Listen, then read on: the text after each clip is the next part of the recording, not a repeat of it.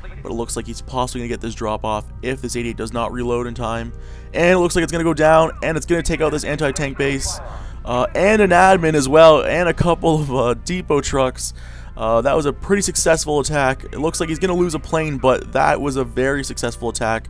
Well worth it. He needs to actually go across this 88 right now. If he can get across this 88, if he would have pushed across his 88 and bombed the 88 while it was reloading, he could have taken out all of these units. He would have killed his 88 at about he would have taken out at least 13 units right here on this side of the field. But he decides not to.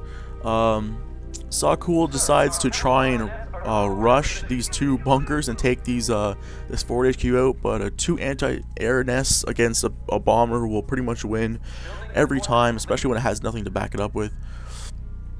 It looks like SOCKUL has a fake fighter bomber, and pretty much right now the two enemy players, I guess for team 1, is pretty much just sitting back and waiting for them to attack. I don't, if these are, okay, these are tanks. I was gonna say, if those are all bunkers, wouldn't be a very good investment. Looks like he's got an anti-aircraft gun, a couple Panzer IIIs. That's pretty much it. Just going for income. I don't really understand why you would make a forward HQ there. I understand it's faster, but to spend the $40 when the units can pretty much just, if you just blitz every time, there's no real point to get that extra HQ behind your base. But here comes another attack on this right side. It looks like he's got two 88s now, but two 80 or 90s, I guess, because he's an Italian player.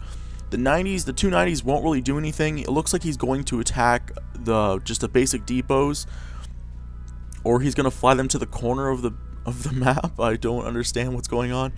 Sergeant really needs to start pushing right now. He needs to either get a ton of infantry or some tanks or something and start pushing, because if he just sits there forever and lets this attack go, he will get completely steamrolled if he keeps letting these B-17s just basically fly into his base for free. It looks like he's going to be doing a blitz attack. Nope, he's not blitz. I thought he was. It might have ended, actually. And he has no recon. Like I said, recon is the most important thing in this game, but he can see the units. And he's finally going to decide to attack them. But to send 4 bombers on one thing, I don't understand. He could send 1 bomber here, 2 bombers here, and 2 the other side. He really is just, he got 89 points from that, actually 99 points from that, but he could have got a ton more. If he would have bombed, put 2 bombers on 1 unit here, put the other 2 in the middle here, he could have pretty much destroyed his entire force in one foul swoop. But he decided not to, and he went with the basic bombing run. It looks like, though, that Sergeant's had enough of this, and he is going to start getting some fighters out on the fighter very good against the bomber. If he gets advanced fighters, it actually helps his cause more, because he'd be able to get those bombers down faster. Looks like there's a paradrop, possibly, because due to the fact that they're on the field so quickly. Are they? No, heavy infantry. It looks like he just straight up ruse pushed. But this attack won't be successful. He'll be able to steal this depot back right away and pretty much kill these infantry. He already has his own heavy infantry, so he is in very good shape. He does not look like he's in trouble over here on this left side. I don't like the fact that he just has flak and some tanks. Being a German player, especially against an American who is just turtling, you really can destroy an American turtle player, especially with the Germans, because you have that tank distance, and you have those Strum Tigers. Those Strum Tigers, and if he would have made some Strum Tigers and some Tiger tanks right now, especially because he has the armor base. He doesn't even have an artillery base. I don't understand. Oh, actually, does he has artillery base because he has 88s out there. My bad. If he researched some Strum Tigers, especially when he has 1, 2, 3, 4, 5, 6, 7, 8 depots. He has 8 depots right now. 9 actually, if you count this depot, but I wouldn't count it as a depot.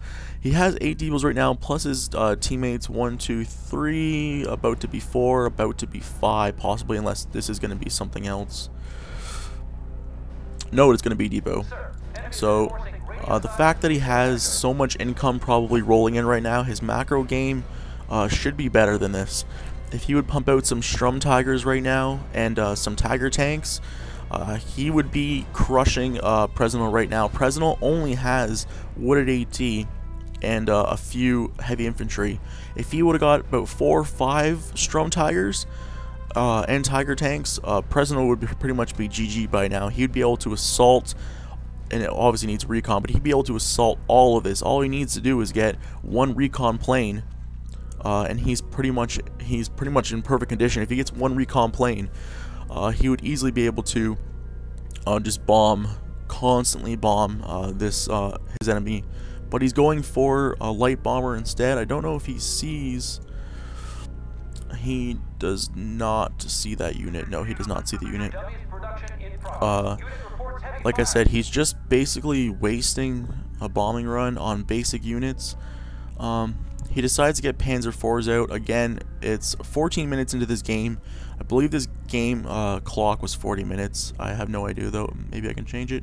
No, I cannot. He's pretty much just spending money on worthless units at this point. Panzer IVs, not the best unit, especially 14 minutes in. He should be having, see, at least MCM has those advanced units. He has those Pershings out. At least he's doing something, positive in actually in his macro game. He's spending the money on getting the better units. But unless this, he needs to, yes, he's actually doing it finally what I recommended the first time. He's going for individual bombing on each target. So he's sending one in. He's going to be sacrificing that already, but he needs to take these other bombers and he needs to start pushing them at different sides of the map, which he is doing. See, as you can see, he finally does what I was hoping he would do all along. He is sending each bomber to different sections of the base to bomb a complete carpet across different areas. He only lost a couple bombers, but due to the fact that he lost those bombers, he has now cleared out tons and tons of AT. He has 1, 2, 3, 4, 5, 1, 2, 3, 4, 5, 6, 7 Pershings rolling in right now with armored recon. He only has this. The player only has 2 AAs or 2 90s, and he has a few basic AT coming in right now. But unless these are fighter bombers, he is going to be in some trouble. No, basic fighters. So right now, he is in big trouble. If he pushes right now, especially fanaticisms, he will win this battle. Hands down. These basic anti-tank guns cannot outrange these Pershing. These Pershings have a huge range advantage against these AT. As you see, they just one-shot at a light tank there. As you see, they're just pretty much 2-shotting, 3-shotting these basic ATs.